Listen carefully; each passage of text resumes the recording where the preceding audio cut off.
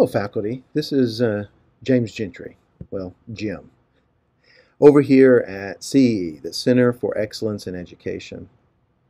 You probably have been hearing a lot about artificial intelligence and some of the challenges it now poses to us as instructors with our students. Mr. January has a link below that you can watch a video, and he directly talks about some of these like Quillbot and ChatGPT, making us aware of them. And there's some positives that this new technology brings to our students, but there are some integrity and ethics that we need to consider with these new tools. So let's jump into it. First, I want to show you something about ChatGPT. So if you look right here, this is an example where I have asked it to write an essay concerning the science of teaching reading. This is my field. And do this with APA 7th edition. And it did a pretty good job. It missed some of the, I would have probably had a few others in there, and even the 2000 report, the National Reading Panel report, not in there, but still it did pretty well, and it has some really good citations. It's all in text, and then it has a reference list. Now, of course, it doesn't format it exactly like APA 7th edition, but unfortunately, a student could just copy and paste that and, if they wanted to, fool us, right? So this is the scary side of this, what we're looking at here. Being used maybe unethically and causing us problems. So, what can we do about this? What are some things that we can turn around? Well, following good research-based teaching practices that have been around for a long time about project-based learning or problem-based learning, authentic assessments or authentic learning experiences. Those are all things that have been here forever, and some of the ethical things take advantage when we instructors are not following research-based practices. When we do not do that, these cheats and plagiarism and mimics can come in and really play havoc with what we're doing. I want to show you a list of some things, well, actually references right here. So here are some references that are based on good teaching practices. They're research-based, all the way from Darling Hammond and her discussion about a blueprint for creating schools that work, which is about authentic assessment, and that was in 1997. And then Stiggins, here at the bottom, Assessment for Learning, an Action Plan for School Improvement. And it goes on and on there, these references about how we can do the right thing and design our classes to follow these best practices, right? That's what it's all about. So, with that said, I want to list about 6 things that you can do that will help you manage these new challenges that we face, these 6 things. So the first thing, and one of the things that have been around for a long time, is having class experiences, like outside the class, or field experiences, or field trips, if you will. And if you're an online teacher, these could be VR field trips. And a student would have to take, for example, something you're teaching them in the class, something they're reading about. It could be a concept, it could be research, whatever it is.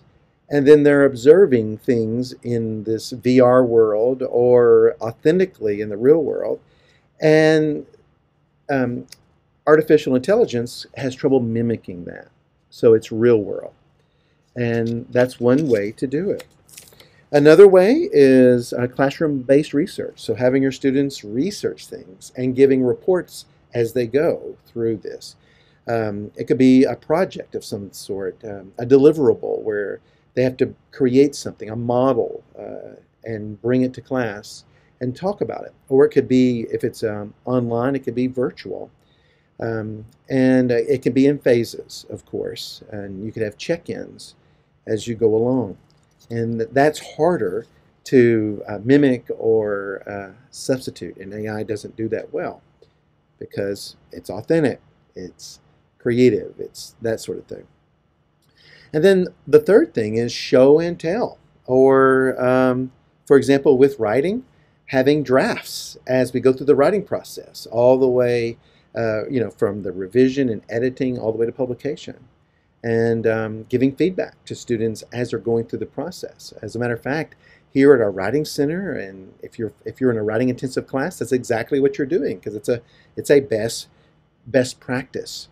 And students providing reports on that. It could be on video, orally, about this is where I am in my paper, this is where I think I'm going to be, I'm using this feedback to do this and this and this, or in class just discussing with peers or small groups or with you if it's face-to-face. The fourth idea is having short quizzes, formative assessments, whether they be in class or through the LMS. They could be short timed little quizzes where you're having students comment on things they've read, experienced, or things that have been discussed in the class. That's hard for AI to mimic because you're bringing up real events, real observations maybe within the class itself or from the reading that's very specific that AI may not have access to, especially if it's behind a paywall. So like a textbook or something like that, or material behind paywalls that AI does not have access to. Then you're able to share that. So that's important there. And let me see. Oh, and then the fifth one is proctoring. So having our students maybe go to the testing center and proctor. Back in the old days, we had blue books. I'm not saying bring those back, but maybe have their computers, all that, bring to class now that we're all connected to the web, and students be able to write, maybe even help each other, talk about their writings, their ideas with you. It's a little bit more time consuming, but you can do that. You can also have online proctoring, of course. It's a little bit more complicated, but that is another way to minimize some of the ethical concerns and challenges with AI. And then the final and sixth thing is making a policy. Whether the university does that or you do that as a professor, you make a policy and be upfront about AI. Maybe talk about how they can use it to help them. Maybe you yourself dive in there, use it, demonstrate that in class, but also talk about some of the things you're concerned about.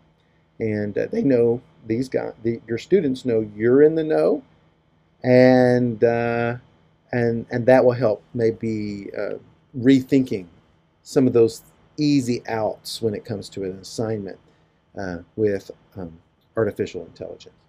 So those are just 6 ideas. Please watch Scott's video showing these tools, and we'll make it through as always, and we'll follow these best practices, and that will make a difference. All right, bye-bye. Thanks again for watching this brief tutorial brought to you by the Center for Educational Excellence. If you like these types of videos, please subscribe. Also, reach out to us via the information on the screen if you have any further questions. Thanks a lot, and have a great day.